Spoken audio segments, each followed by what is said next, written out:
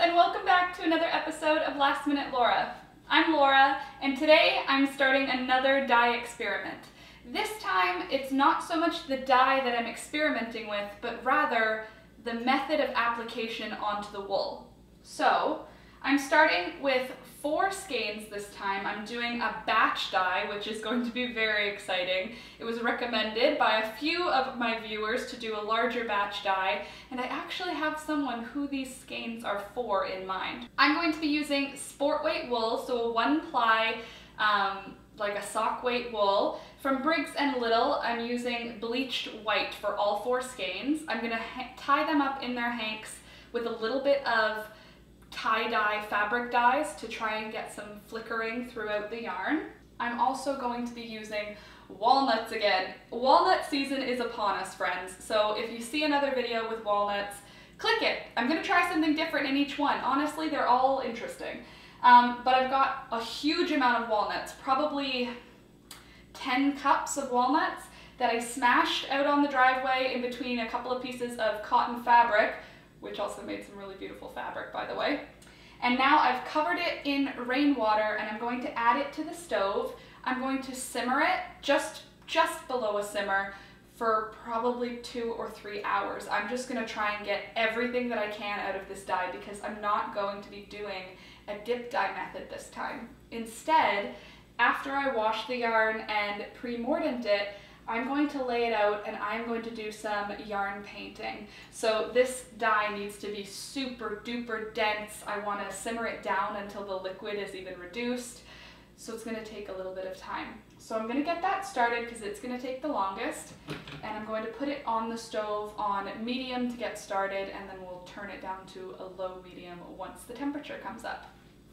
I also have a second pot on the stove right now, and that one just has some rainwater with some pH neutral dish soap in it. I'm going to be adding the skeins of yarn to there to soak up the soap and get rid of any of the oils left on the actual yarn. But first I have to get them all tie-dyed up so that we've got some cool color variation. Okay, so since I'm going to be doing some tie-dyeing for this, I thought I'd show you my plan, my method here. So I'm gonna make a tie at the top where the yarn is actually tied together where the skein was like finished. I'm gonna do that on all of them. And this is just gonna be one tie, just one tight tie. I'm also gonna do the same thing at the bottom of each skein. I'm gonna do all 4 of them the same, just in case it changes the entire project. I don't want it to make a project come out weird. So I'm gonna do, so I think I'll just use 4 ties. I cut 5, but I think I'll just use 4. And I'm tying them really tight just so that they don't let any color in. I want them to stay pretty much white. And I'm just gonna do the same thing on all of the skeins. And that will hopefully add at least a little bit of speckling on the wool. That's my hope, by not allowing dye to get in. Also, my scouring bath with the soapy water pot is ready for the wool to go in. So after I tie these, I'm gonna just put them in the wool dye pot, the wool wash pot, I should say, and let it sit in there half an hour or so, just until the water is murky, the wool is ready.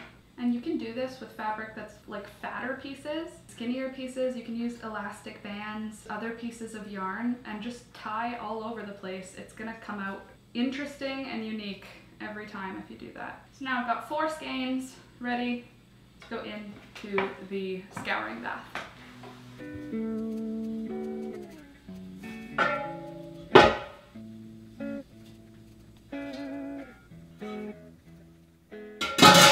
So right now the walnuts are starting to give off some of that green and brown.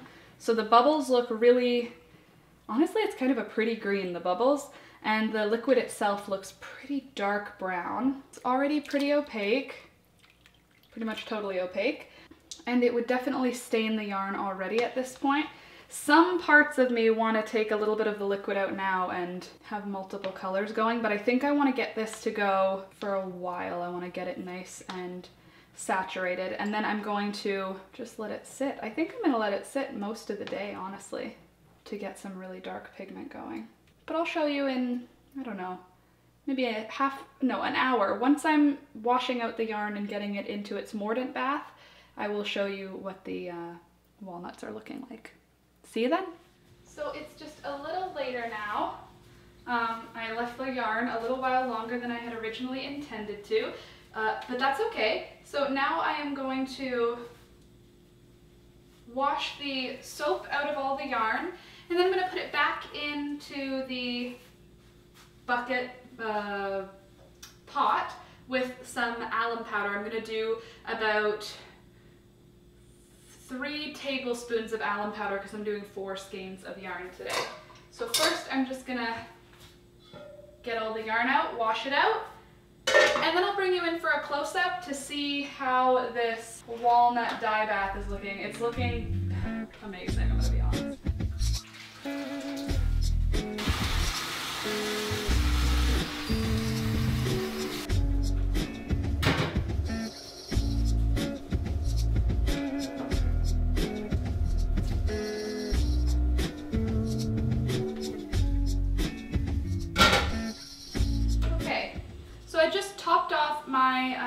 Walnuts with a little bit of water because the water was starting to look a little lower.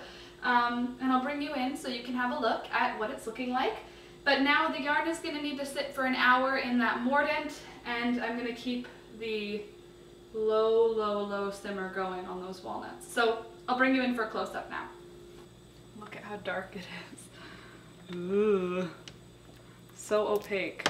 And the walnuts themselves have turned a really deep dark brown, which is super. But yeah, it's totally like really dark, chocolatey, mucky brown. So like I said, I'm gonna leave it there for at least a couple more hours. Just want to see what we can get, you know?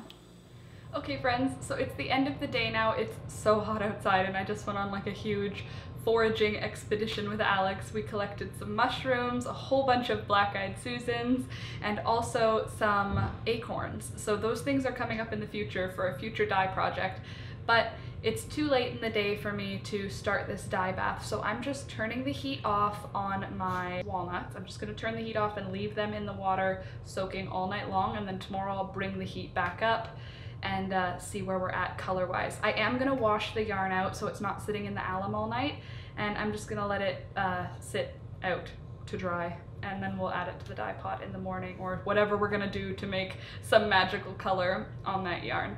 So stay tuned, but I'll give you a little close-up of what the dye liquid is looking like, and then I'm gonna wash out the alum out of the yarn. Okay, so you can see the liquid is, ooh, we're losing the camera.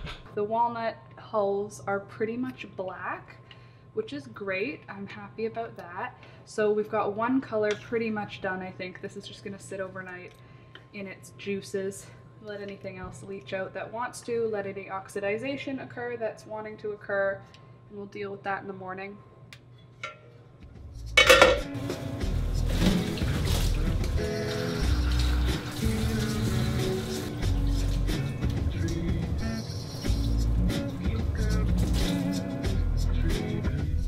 Okay friends, so I've got this idea.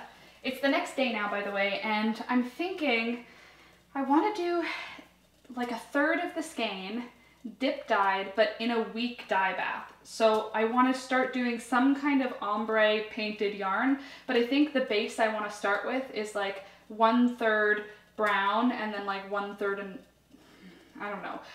The first third I've sorted out. I want to do it in brown for the first third. So what I'm going to do to get myself set up for that is I'm going to take maybe 2 cups of the top liquid from yesterday's dye bath, which is pretty dark, but I'm just gonna dilute 2 cups of it. Okay, so I just filled the water up about there, and now what I want to do is just dip the yarn in for, I don't know, maybe a minute. I just want to get whatever color's on there just to start. Maybe not even a minute, maybe I'll start really light. And then I'm going to pull it out and spread it back on the towel here. There we go.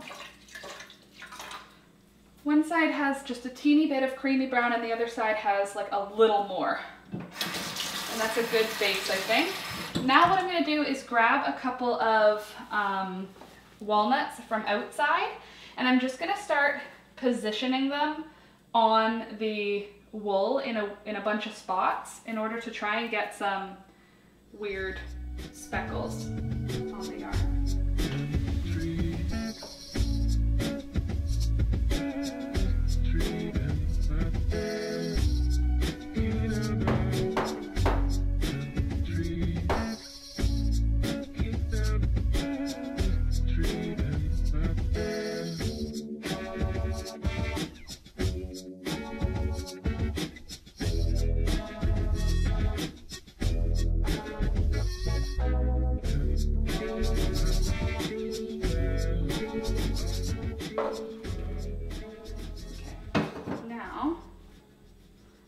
Part's done. This is coming up to temperature pretty well and looking pretty dark. I think I'm going to start using some of this dye liquid, but I want to pass it through a strainer first because it was a little bit thick when I put it on the yarn a minute ago. So I'm going to get a strainer. Now I'm just going to ladle some of that dye liquid into this strainer to have it strain. The yellow is totally working, which is very good. And now what I want to do is get something to put this on onto the yarn with. I think a spray bottle is going to be my best bet.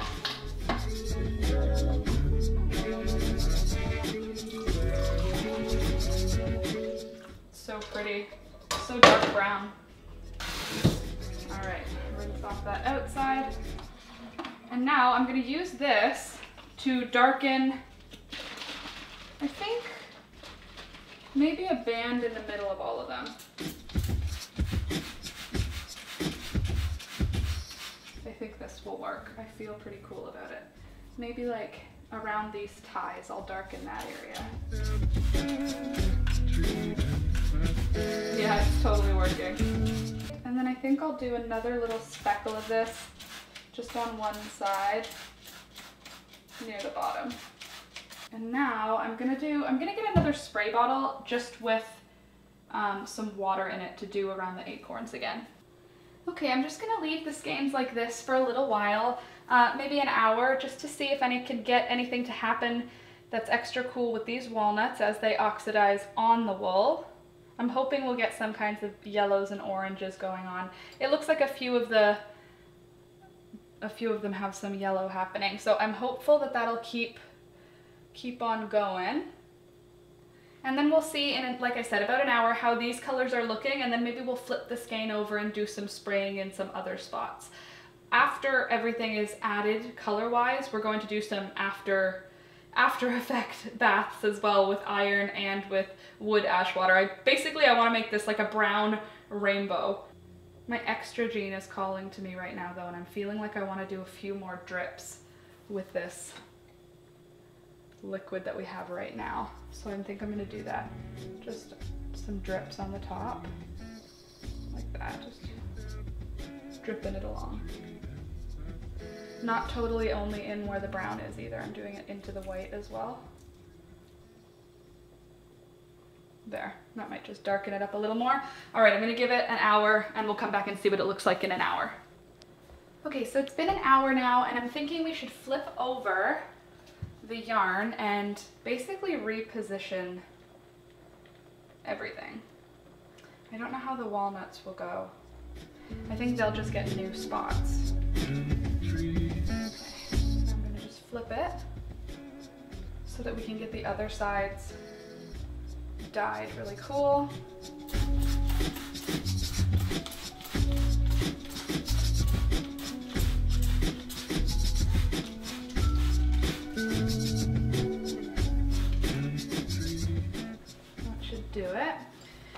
now I'm going to strain out more of the dye liquid to start a dip dye portion of this dye bath extravaganza.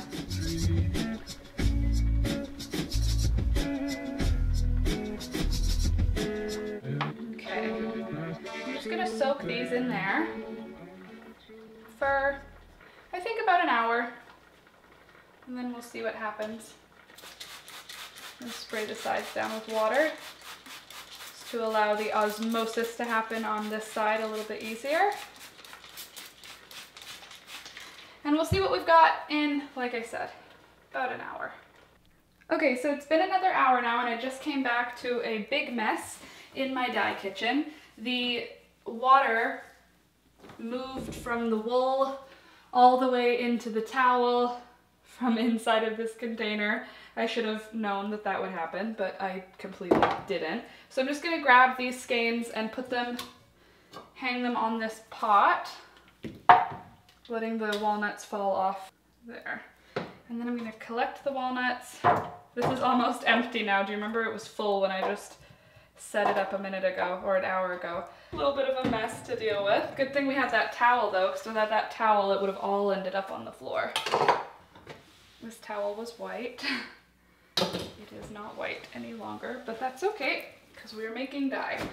Hold on, I need to go get another towel. Okay, so now I am going to use some containers to do the rest of the dyeing so that we don't have that happen again. Got these two, and we'll just hang these.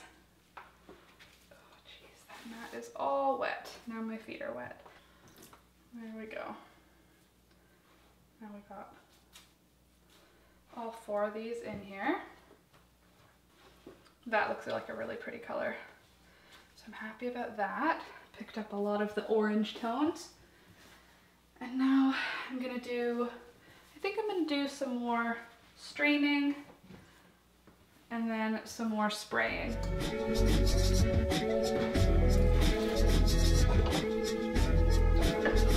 some more spraying on this side. Maybe even a little just throughout here. Okay, and now I'm going to take a little bit of wood ash solution. I'm just going to modify some of this middle section here. And while that is sitting there, I'm going to get my iron water. I'm going to do a little drip of iron water on here to turn some parts black.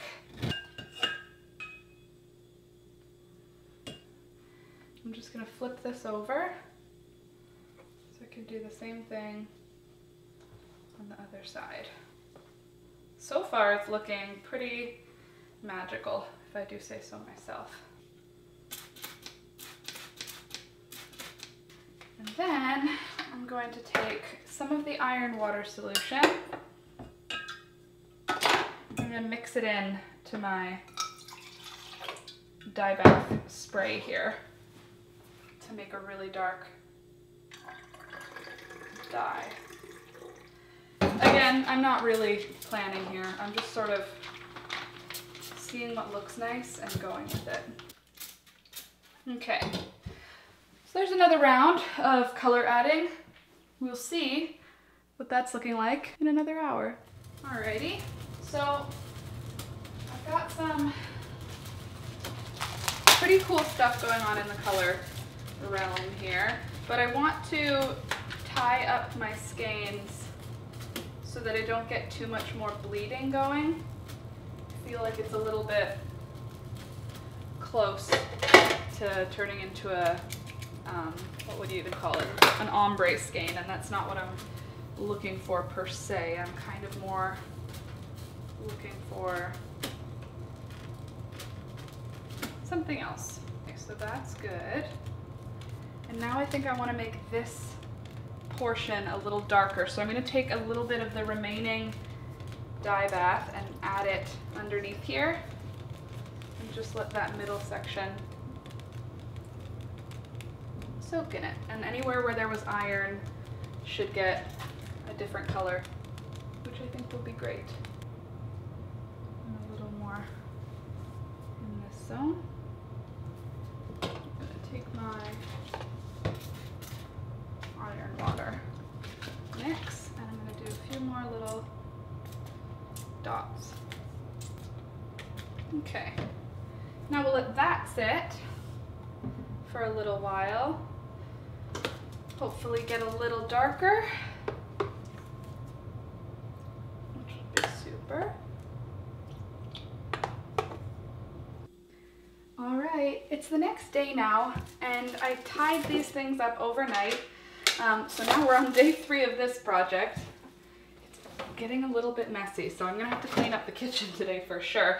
But I think I'm gonna wash the skeins out at this point, just to dry them and see where we're at in terms of color. I'm really liking the different browns that I'm seeing, but I want to see what it looks like after I can get a good rinse on it. So I'm going to rinse out these skeins now. First, I'm just going to free them from their ties and see what we're working with.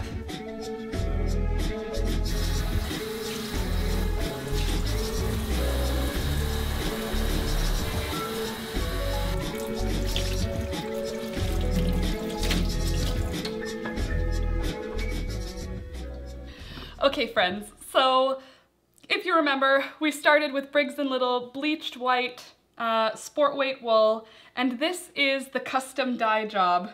And look at how they finished. Let me just bring them all out so you could see in all of their glory.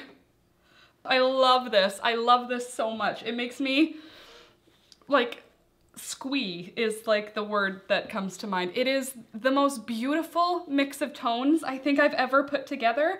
It's my first real colorway. Up until now, I've just been mixing one ingredient for every skein and making maybe 2 colors. This has a full rainbow of brown and gray and cream tones throughout it. I am totally obsessed. So I made this one for Kayla. We have a live stream community now. If you're interested in the live stream, check it out. I'll link it below. But we have a bit of a community going now, and one of the members in the community, Kayla, she requested a sweater weight, a sweater quantity of custom dyed yarn, and she said she loves browns, so I thought, well, I have to use my Black Walnuts because I'm so obsessed with them right now.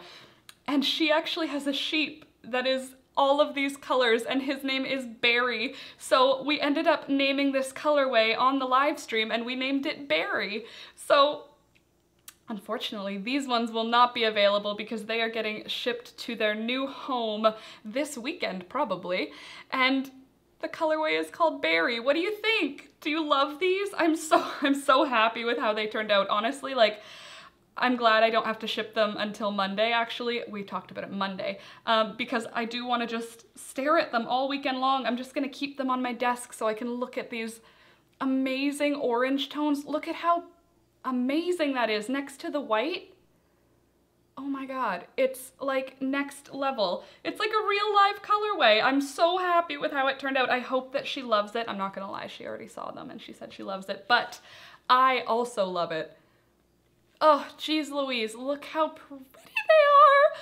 Oh, I'm just gonna undo one of them so you can see how it kind of transitions. All 4 are the same, I just twisted them up differently. But I've got some little orange specks where I included the wood ash solution, and then we've got that beautiful brown where it was pre-mordanted in alum, and then there's some darker gray areas where I added iron to the skein, and that kind of desaturated the brown so that it's a bit more in the gray family. And then I tied off some areas to keep that light creamy color showing up in certain spots of the skein. So the whole skein has like a rainbow of browns. It's gonna make the most beautiful sweater. I can't wait to see her make something amazing out of this. So, like I said, let me know what you think. And hey, if you're new here, subscribe to the channel. I put out new videos every single day. That's right, I said it, every day. I actually put out 8 videos a week, if you can believe it. Monday to Friday, I live stream, and then Tuesdays, Saturdays, and Sundays, I come out with edited videos like this. So if you're interested in natural dyeing, foraging, handmade everything, crochet, all of the above, definitely subscribe to the channel and leave a comment letting me know if you're new. I love having all of you here. I love that I have this opportunity to share some of my experiments and some of my beautiful things with you, and I hope you like it too. Anyway, friends, that's all I've got for today. Have an awesome day, and I'll see you tomorrow. Bye!